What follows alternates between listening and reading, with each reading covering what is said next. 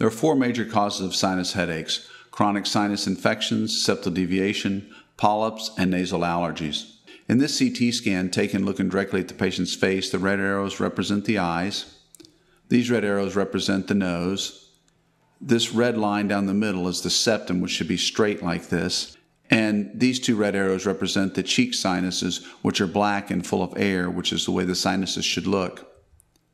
In this CT scan, you can see the red arrow on the patient's right represents a clear black sinus with only a little bit of gray thickening in the bottom, whereas this arrow shows a significantly blocked and infected sinus. An infection this bad can cause chronic headaches. In this CT scan, the septum should be straight down the middle like this red arrow. Instead, it is bent to the patient's right as shown with this red diagram.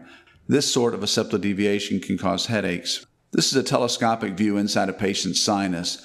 There's a little deviation in the back, but the thing I want you to notice is that the lining is pink and looks healthy.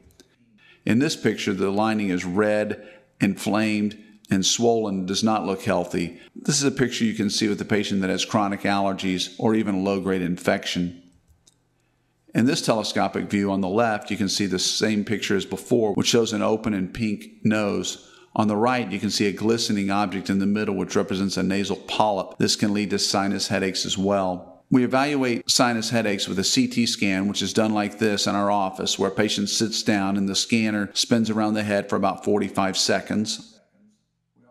We also do allergy testing, which is done like this on a patient's forearm. We will also do a nasal endoscopy, which is a telescopic view I showed earlier to look inside a patient's nose. Treatment really depends on what is found with testing. Chronic infection can be treated with antibiotics or balloon sinuplasty in the office, or sometimes traditional sinus surgery. Septal deviations and nasal polyps require surgery, and allergies are treated with medications or immunotherapy in the form of allergy shots or sublingual allergy drops. There are other causes of sinus headaches, including migraines, neck problems, temporomandibular disorders, and tooth pain. We always look for these if we don't find anything when evaluating the sinuses. I hope this was helpful. We have offices in San Antonio and Boerne and can be reached at texassinuscenter.com or 210-60-SINUS. Thank you very much.